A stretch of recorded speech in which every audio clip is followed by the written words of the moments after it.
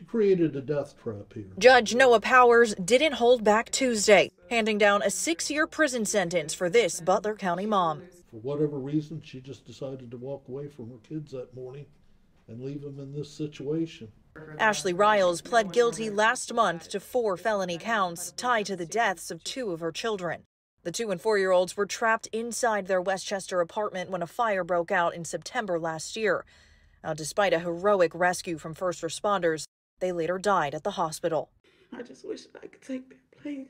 Investigators say Riles left to go to the store, leaving all 4 of her kids alone.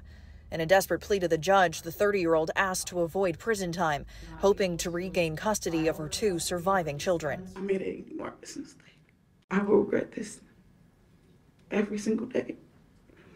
And I'm begging you, I'm asking you, please provide me any alternatives other than me leaving my children.